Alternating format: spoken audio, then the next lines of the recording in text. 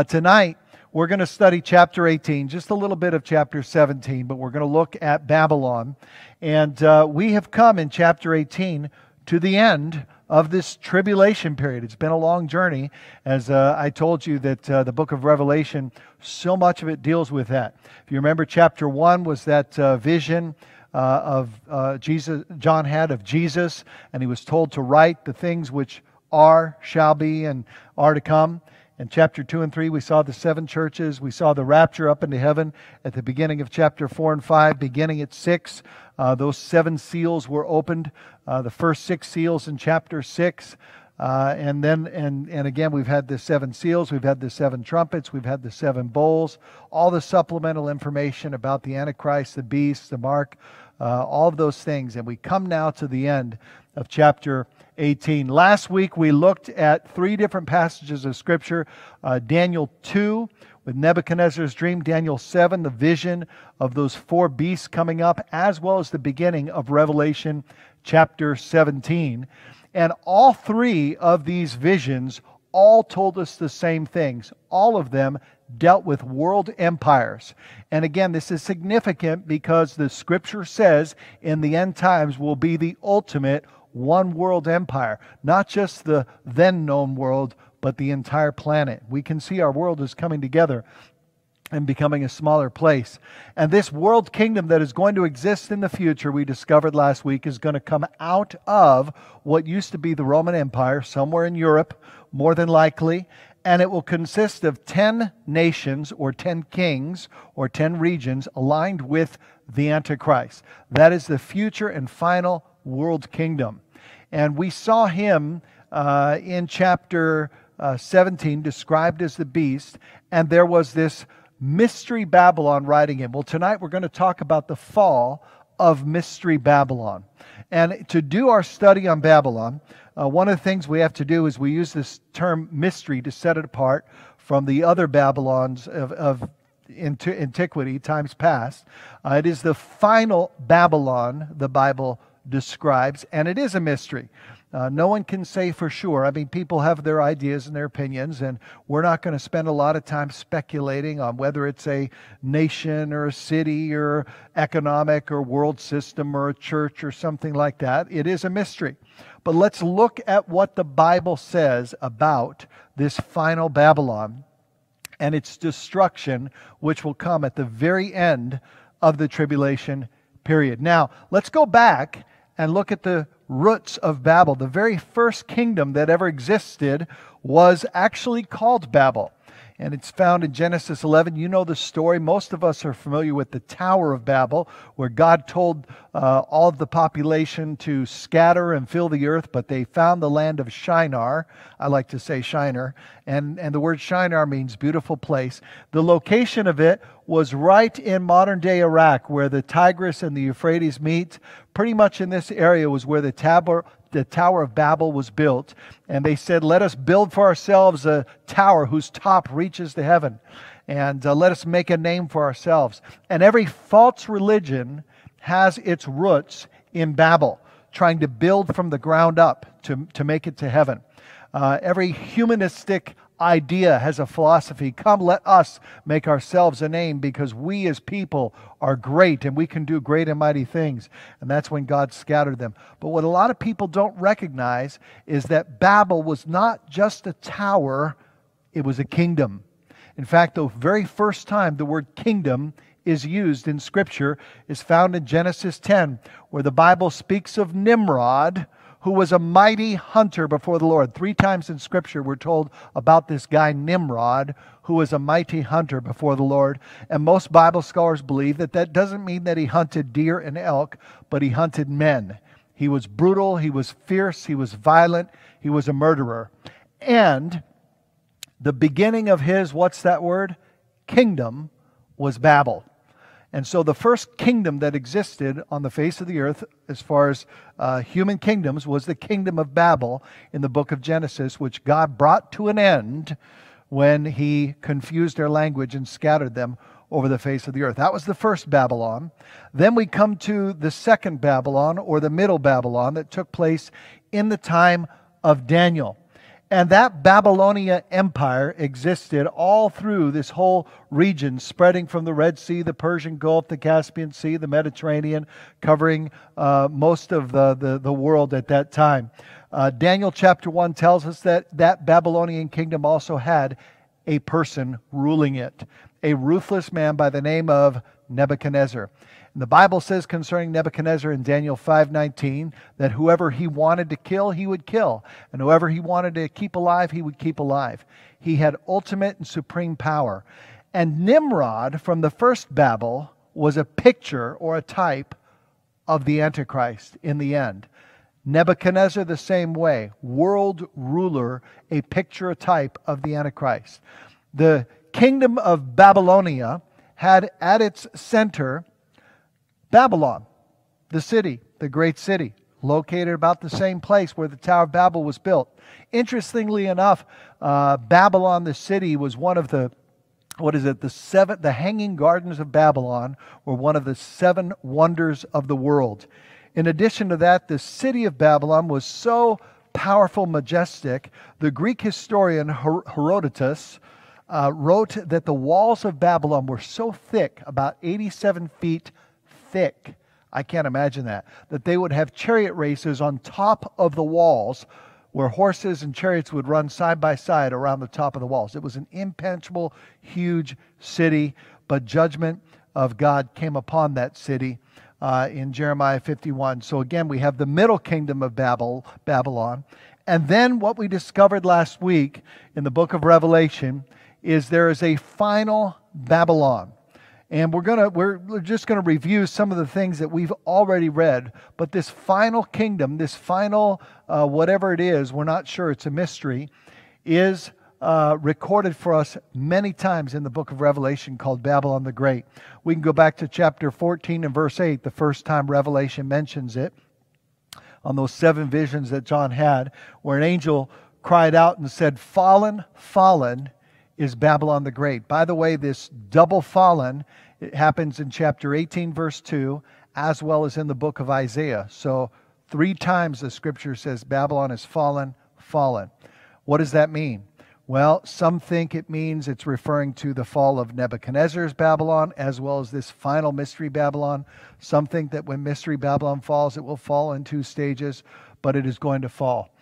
Notice that Babylon the Great is described as the woman, she, who makes all the nations of the world drink of the wine of the passion of her immorality. That phrase is going to be used several times in the book of Revelation. Also in chapter 16 and verse 9, you recall that at the final bowl, remember there are 7 seals, 7 trumpets, 7 bowls, and the scripture says that in those final bowls, the wrath of God is done. Well, the very last bowl is the 7th bowl. And when that 7th bowl of wrath happens, the scripture says Babylon the Great was remembered before God, and he gave her the cup of the wine of his fierce wrath. So again, the judgment of God is coming upon this mystery Babylon at the very end, the 7th and final bowl. We're introduced to Babylon as she's described as a harlot, who sits on many waters, is described as riding the beast, the Antichrist, in Revelation chapter 17. And when we speak of a harlot, again, this is not just a single person, a woman here. Some people want to make it the Roman Catholic Church or something like that. But I think this harlotry is similar to what the Scripture describes in Exodus 34, in Hosea chapter 1, where spiritually a people who should be committed to God adulterate themselves for money, so to speak, to go after other lovers. And that's what God said concerning his people Israel. You've committed harlotry, prostitution, by going after other lovers who are paying you for things that you should be sticking with your relationship with me. Again, chapter 17 speaks of the fact that this mystery Babylon has influence over the kings of the earth, the rulers of the earth. She commits acts of immorality, has them drunk with the wine of her immorality. We already studied chapter 17, verse 5, that this woman has on her forehead a name, Babylon the Great. It's a mystery, mother of harlots and abominations of the earth. And we also read last time in verse 6 that this woman was drunk with the blood of the saints and the blood of the witnesses of Jesus. So again, this woman is involved. Again, it's not an actual woman. You got that with me. I'll tell you in a moment what the scripture says it is. But she is persecuting and killing the Christians during the tribulation period. Unequal bloodshed, violence, all of those things. Now, that's where we left off last week. Let's pick up now in Revelation chapter 17, beginning in verse 15, and look at what the scripture says concerning Mystery Babylon. The angel said to me that the waters on which you saw the harlot sits, remember back in verse 1, the woman sits on many waters. Those waters are peoples, multitudes, nations, and tongues. What does that mean? That again, this Mystery Babylon has influence over the nations of the earth. Verse 16, this is a key verse. Don't miss this. And the scripture says that the 10 horns which you saw and the beast. Now, let's stop and pause. What are the 10 horns? Those are the 10 kings. Those are the 10 toes of Daniel's statue. These are the 10 rulers of the final time. And the Antichrist. Okay? So the 10 horns and the Antichrist will hate the harlot. Now it's interesting because at the beginning of this chapter, the woman was riding the beast. So it seems like the Antichrist and Mystery Babylon had some type of relationship. Maybe she was even riding him. And then he came to the top. And he and those 10 nations will destroy Babylon. And they will burn her with fire. Why would they do that? Well, because God has put it in their hearts to fulfill the purpose. Okay, God is going to use the Antichrist and the 10 kings to burn her, to bring judgment.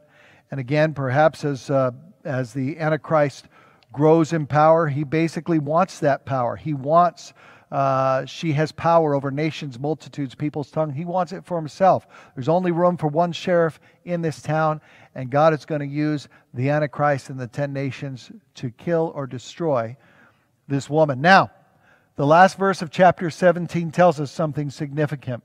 The woman that you saw is what? The great, what is that word? City, which reigns over the kings of the earth. Now, it's interesting because a lot of people want to make Mystery Babylon a nation. For example, some people think it's America. America as a nation has idolatry, sits on many waters, one of the biggest influences in the world in culture. The kings of the earth could be drunk with their fornication. English is taught all over the world. This Mystery Babylon is going to make people rich. America has done that. But here's the thing. If we stick with Scripture, the Scripture doesn't say that the woman, Mystery Babylon, is a nation. What does it say? It says that the Mystery Babylon is a great city. Here's another thing. It doesn't just happen once in the book of Revelation. It happens 1, 2, 3, 4, 5, 6 times. 6 times we're going to read tonight that Mystery Babylon is a city, not a nation. Okay? Now, could it be New York City? I suppose it could. A lot of people believe that Babylon will be rebuilt in the same location that the first Babel and the second Babylon was, that the city of Babylon will be rebuilt. Again, I'm not going to speculate on where or what it is specifically, only to say that the Scripture says it's a city. And this city is going to be this ultimate place of wealth and sin and corruption, and everyone's going to be excited about this.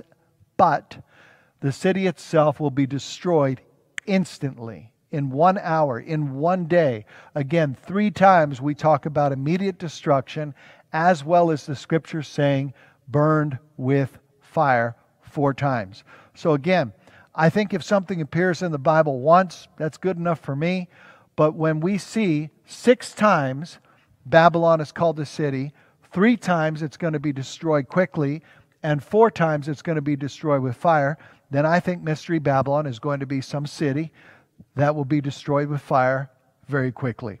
Let's go ahead and just read through chapter 18, and then I'll make some references as we go, and we'll kind of wrap it up towards the end. Chapter 18, verse 1, read with me. After these things I saw another angel coming down from heaven with great authority, and the earth was illuminated with his glory. And he cried out with a mighty voice, saying, Fallen, fallen is Babylon the Great. Again, Isaiah 21:9 says that, fallen, fallen.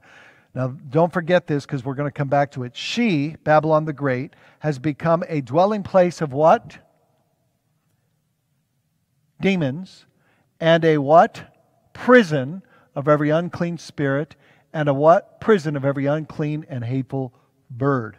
In other words, there's a whole lot of demonic activity and infestation going on in this city. But I think there could be another application that we'll talk about at the end tonight. Verse 3 says, For all the nations have drunk of the wine of the passion of her immorality, and the kings of the earth have committed acts of immorality with her. That's like the third time we've read that.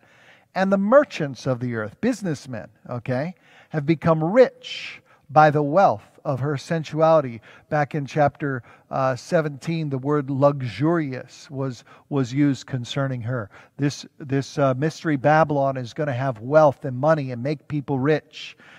This is all about money. Verse 4, And I heard another voice from heaven saying, and this is where it speaks to you and me as Christians, Come out of her, my people, so that you will not participate in her sins and receive of her plagues. Does this mean that if you find yourself living in this city, you need to move out? No, but there's a clear warning for you and I as a church to be separate from the things that Mystery Babylon represents. And notice it says, concerning her plagues and her sins, verse 5, For her sins have piled up, what? As high as heaven.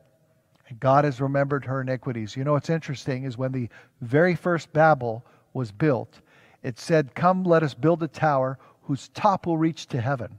Now the final Babylon, the top doesn't reach to heaven, but her sins have made it all the way to heaven, just piled on top of one another to build a tower of sin, shall we say, that's reached the top. And God is going to pay her back double. Verse 6, Pay her back even as she has been paid. Give her back her double according to her deeds. In the cup which she has mixed, mix twice as much for her. To the degree that she has glorified herself and lived sensually, to the same degree give her torment and warning, for she says in her heart, I sit as a queen and not a widow, and I will never see mourning. For this reason, in one day, in other words, the idea, suddenly, in one day her plagues will come, pestilence, mourning, famine, and she will be burned up with fire. For the Lord God who judges her is strong. Now, in these final next 10 verses or so, we're going to see the disappointment concerning this city. That it's kind of like the whole world has put their hopes. You know, I almost picture in America the stock market crash of 1929, but something grander than that. That everybody has put their hopes in this humanistic Babylon the Great that's going to just be the next best thing for everybody in the whole world, and it's all going to die. And three groups of people, the monarchs, the merchants, and the mariners, if you want to alliterate them with M's, the kings, the businessmen, and the seafarers. We'll see them. It's very easy to see because they all say, alas, alas, or woe, woe. They're grieving over the loss of it. Let's look at it. Verse 9.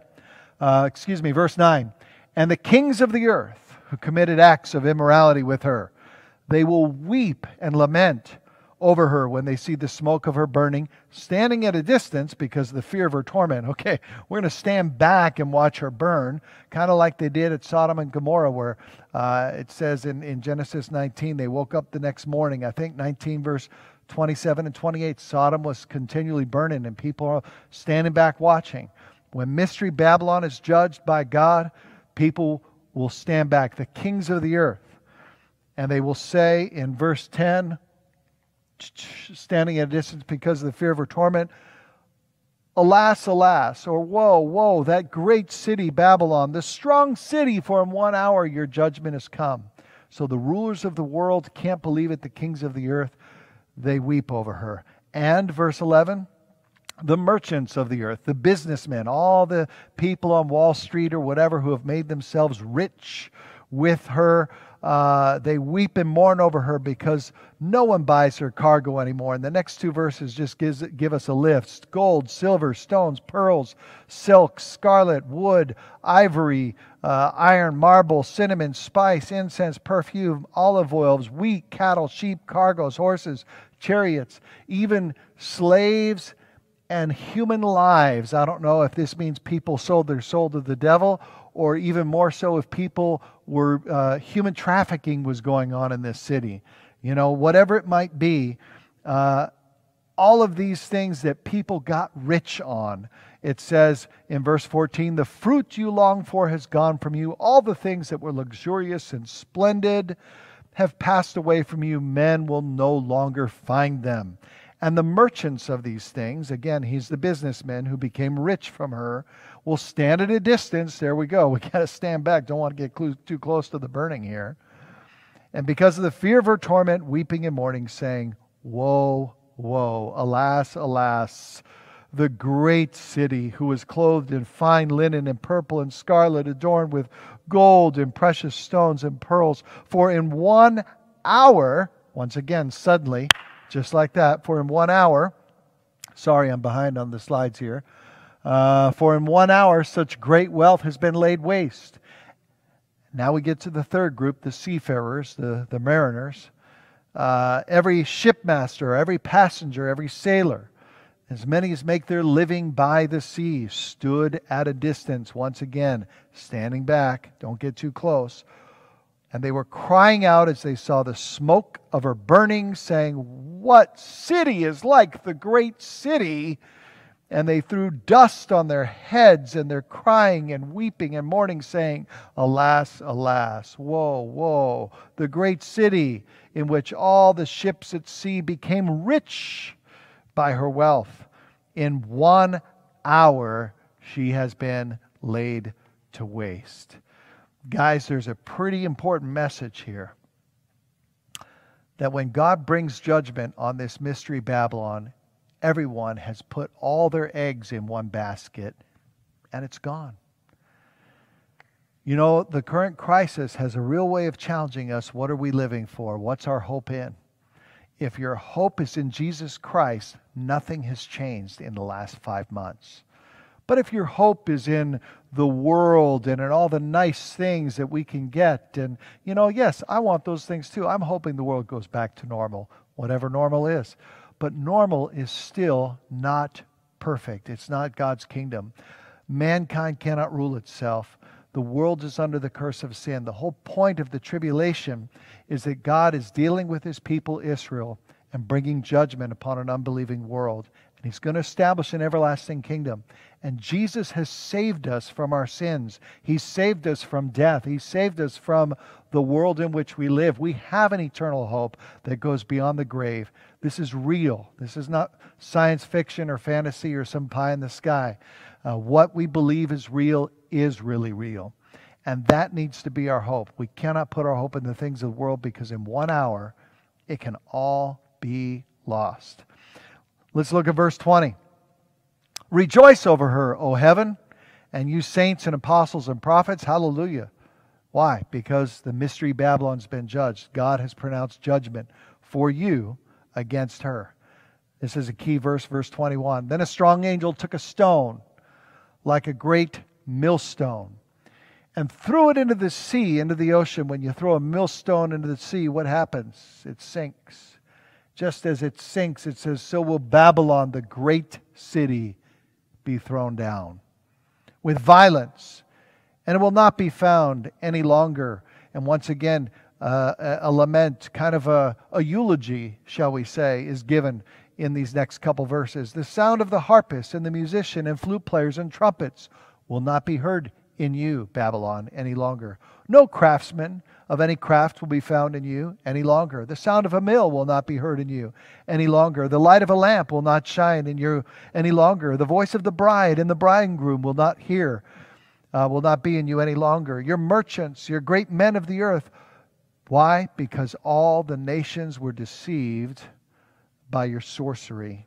In other words, no more music, no more manufacturing, no more paychecks, no more factories, no more contracts, no more marriage, no more of all the hopes that people have put their life into.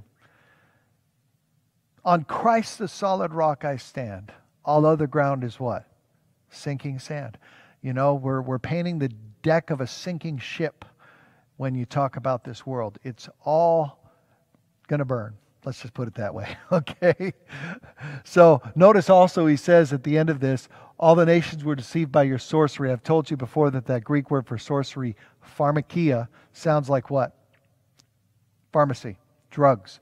That again, Mystery Babylon, not only is there drunkenness, but probably drugs, demonic activity going on in that city. The final verse tonight, and in her was found the blood of the prophets and saints, and all who have been slain on the earth. So again, violence, murdering, bloodshed, all those things happening in Mystery Babylon. Now, I've read this whole chapter for you tonight, and you're probably sitting there saying, Pastor, you didn't answer any of my questions. Well, sure I did. We want specific details, but we aren't going to get them because it is a mystery. But what we can know is that there is going to be this future city, it appears, that all the kings of the earth, all the businessmen of the world have put their hopes in. And it is an abomination to God that has brought evil on the whole earth.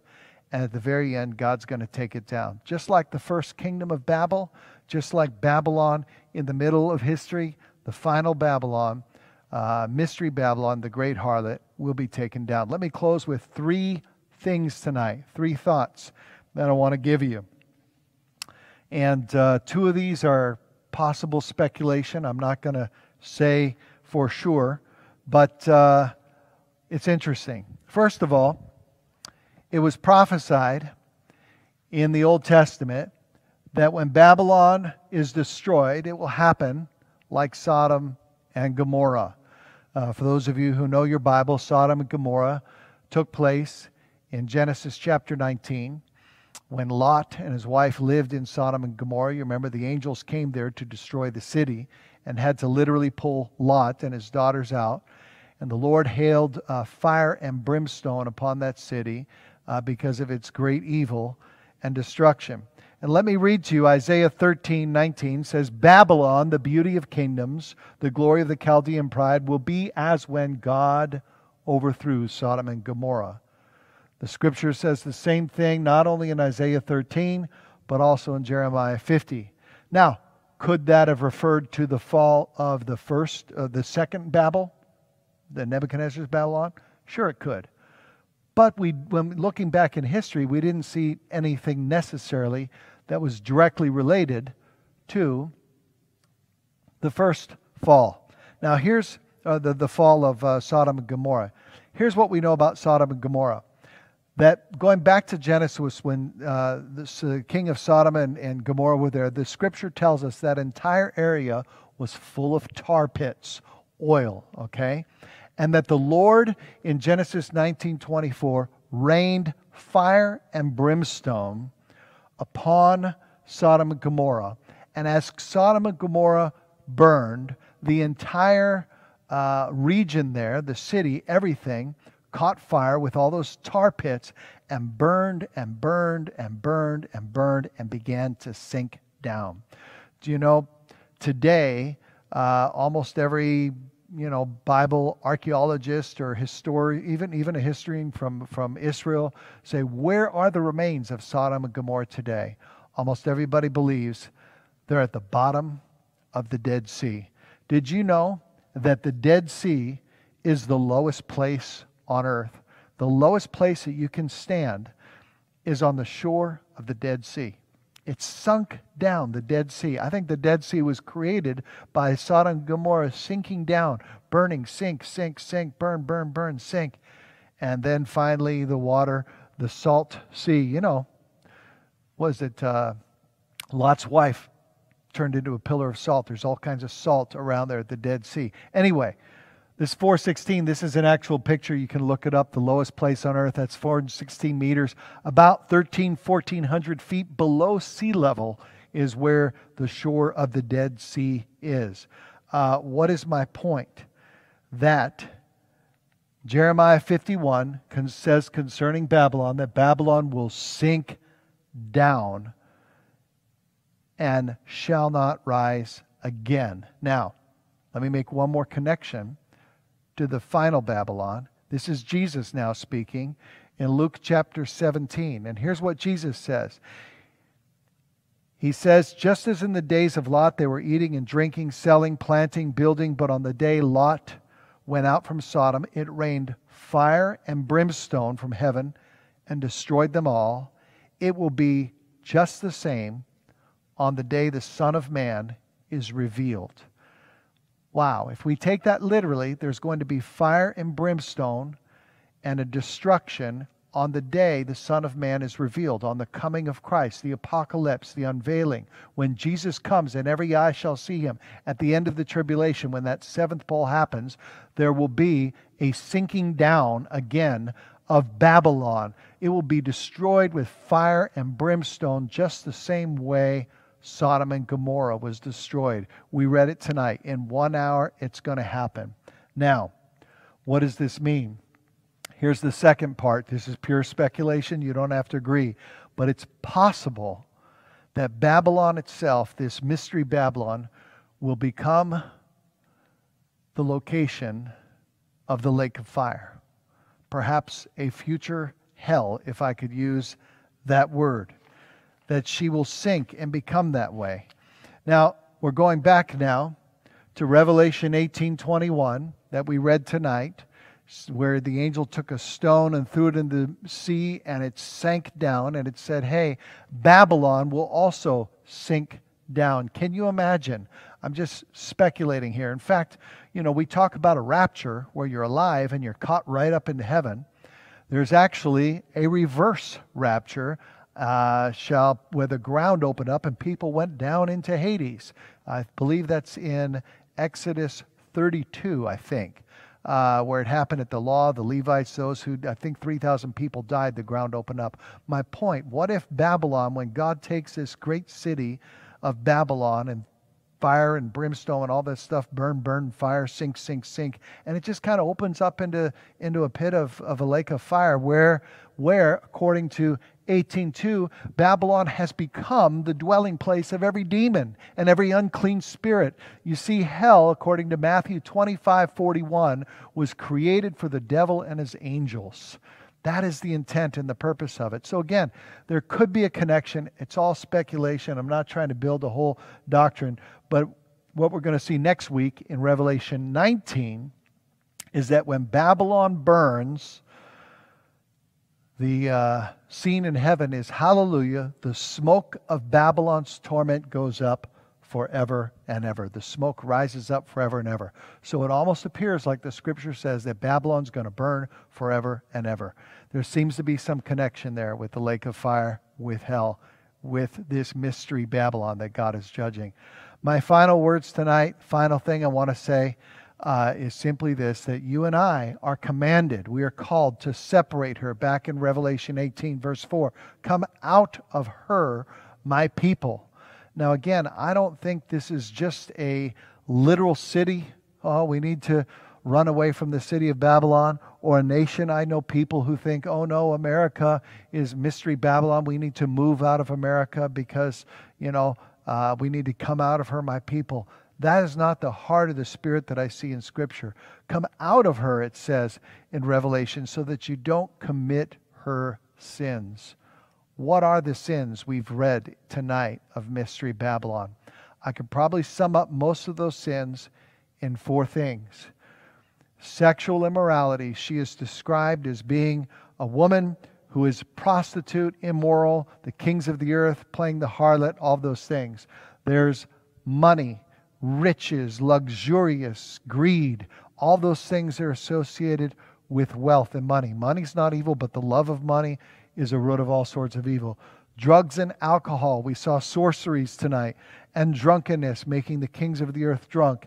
And anger and violence, the bloodshed of the saints. Guys, do you want to know what is fascinating to me?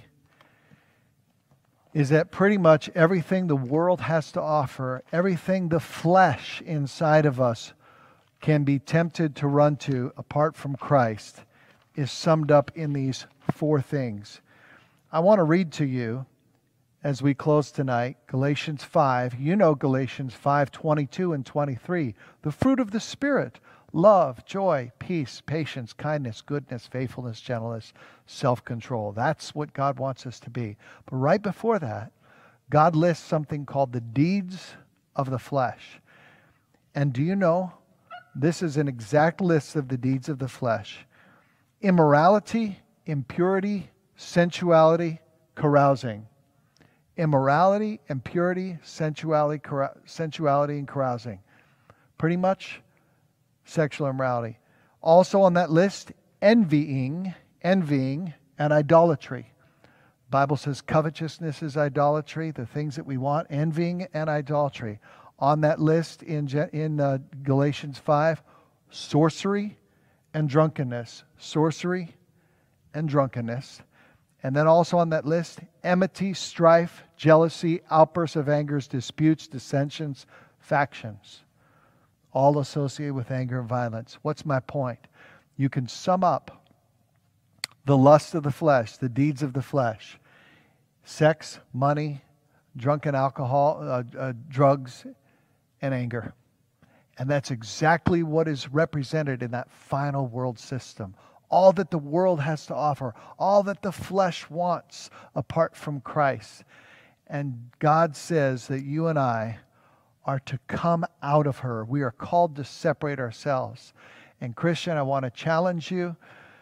At this time, what is it that you're living for? If you really could have all the sex you wanted, all the money you wanted, get drunk and high all the time, and just let your flesh go off on people, that is not what God's called us to be.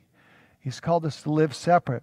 We studied this last week when we look at Ananias and Sapphira, that our God is holy and that He wants us to come out of this. There's a choice to be made in the world in which we live, whether we're going to live for Christ for eternity or whether we're going to live for the temporary pleasures of this world.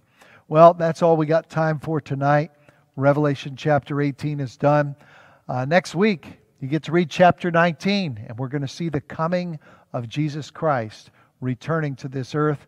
Do you know Revelation 19 has the distinction of being the only place in the Bible where the word hallelujah shows up? It shows up 4 times in the first 6 verses. That's a word we use all the time. Alleluia, hallelujah. Only shows up right here in the first few parts of chapter 19. We're going to see the marriage supper of the Lamb and the return of the Lord Jesus Christ. So study 19, and we'll pick it up next Wednesday night. Let me close in prayer. Thank you, God, again for this study tonight, your great word that speaks to us concerning things that we don't fully understand, but we understand enough to know that, God, you are going to judge the evil and the wickedness of this world. And we pray that our hearts would be set apart, Lord, that we would take the admonishment to come out and not allow ourselves to live 1 foot in the world and 1 foot in the church, to not allow ourselves to be double-minded. But God, let us have complete hearts devoted to you, that we might bring glory and honor to you. Father, thank you again for the hope that we have in Christ. Bless everyone who's participated in this study. And we thank you in Jesus' name. Amen. See you Sunday morning at 11 o'clock. Thanks for joining us tonight. God bless you.